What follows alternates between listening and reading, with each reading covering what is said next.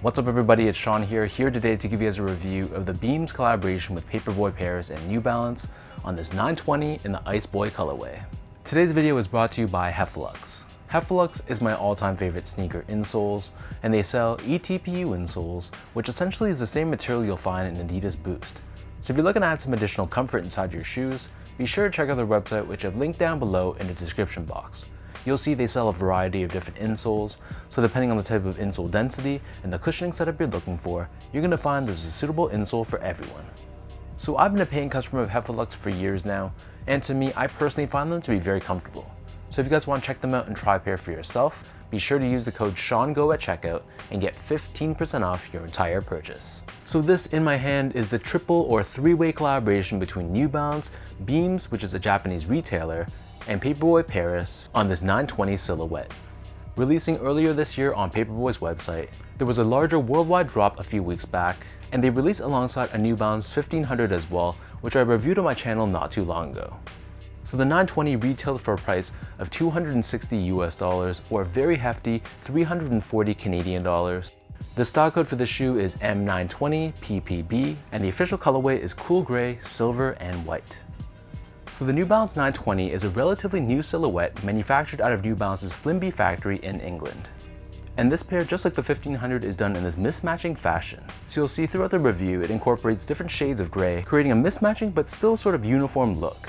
First things first, here's a quick look at the box, and just like the 1500, this comes in a white-based cardboard box. We have this New Balance branding on the top, which is altered to give nod to the cafe aspect of Paperboy Paris. And then on the side of the lid, we have New Balance's logo, Paperboy, and Beams logo all on the top. As for the shoe itself, so diving into the details, the base layer of both pairs, this is constructed out of a white colored mesh.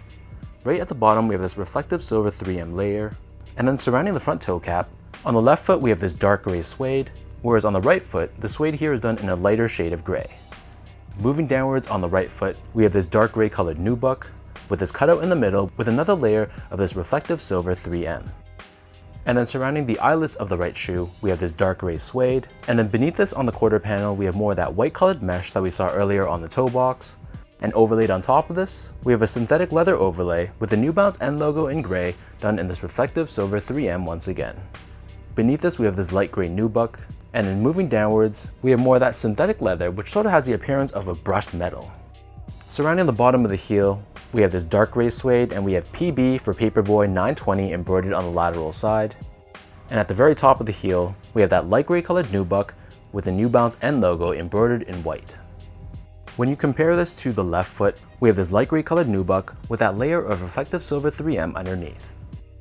Covering the eyelets, we have a light gray colored suede, and on the bottom of the mid panel, we have a dark gray colored nubuck.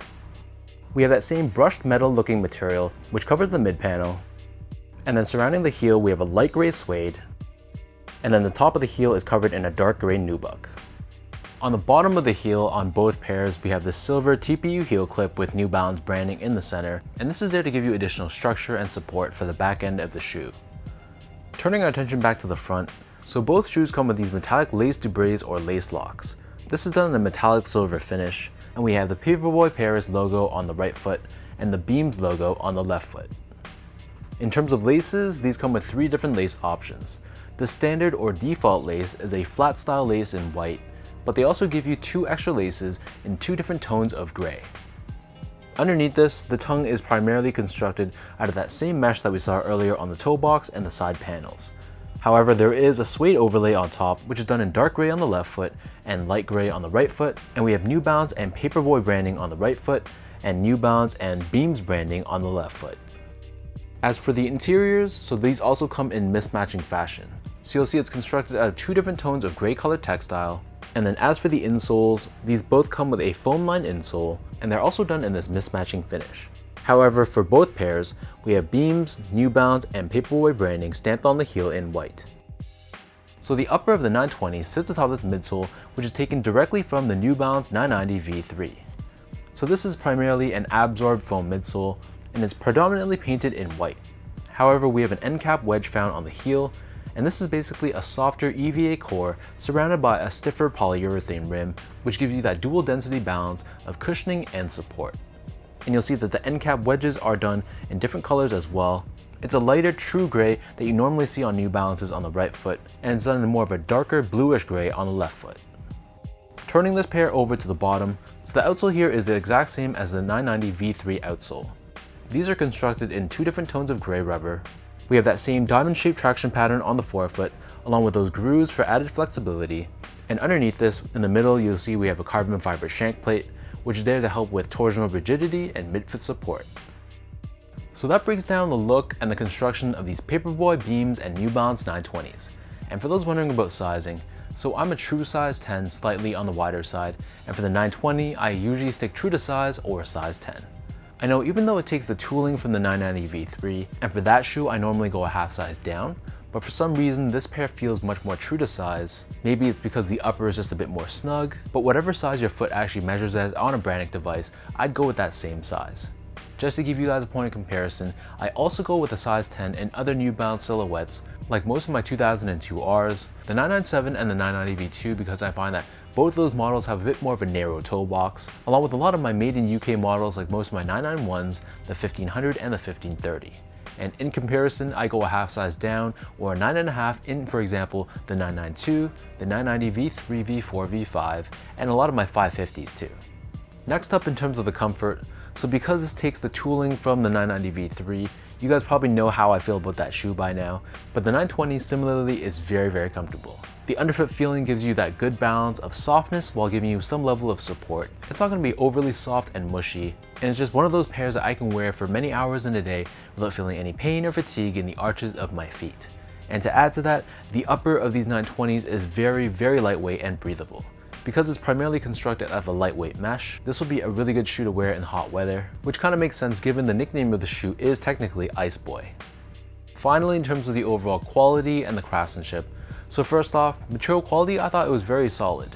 The suedes especially felt very nice to the touch. The nubucks were pretty much your standard nubuck that you find on either made in US or made in UK New Balances. And in terms of the overall build and the craftsmanship, I really had no major flaws at all in my pair. I thought this was very well crafted, just like the 1500, and I really have no issues to tell you guys about.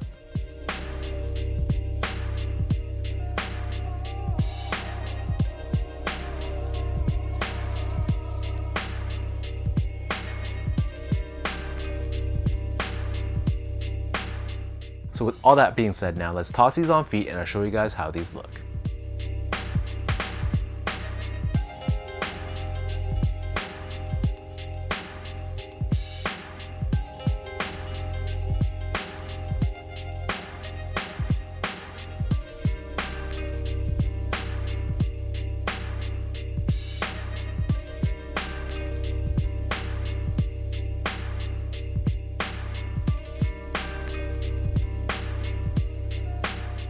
On one side of things, I appreciate how they made this a mismatching sneaker without going overboard and over the top. This is still very, very wearable. It doesn't look tacky at all. And the color scheme in itself is very minimalistic, very clean and very simple, which means you can pretty much wear this with anything you want. However, if there is any complaints about this pair, is that I feel like it's missing a little bit of blue.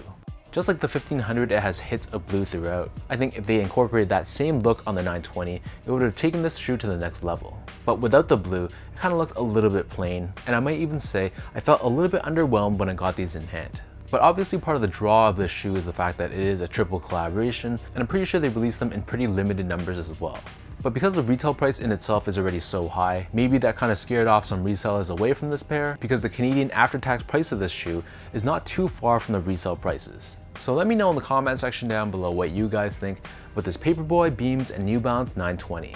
What are your overall thoughts on this 920 specifically? And between this one and the 1500, which of the two do you guys think they did better? For me, the easy choice is obviously the 1500. I just think the execution on that pair was much better, but this one is no slouch either. Either way, drop a comment down below. I'm curious to hear what you guys have to say. If you guys like this video, be sure to like, comment, and subscribe to my channel if you haven't yet. You can follow me on my Instagram account at esco8, check me out on Twitter at sean.go, and visit my website at seango.ca. So until next time, thank you so much for watching. Hopefully you guys enjoyed this video. Thank you for the continued love and support, and I'll catch you guys all in my next review.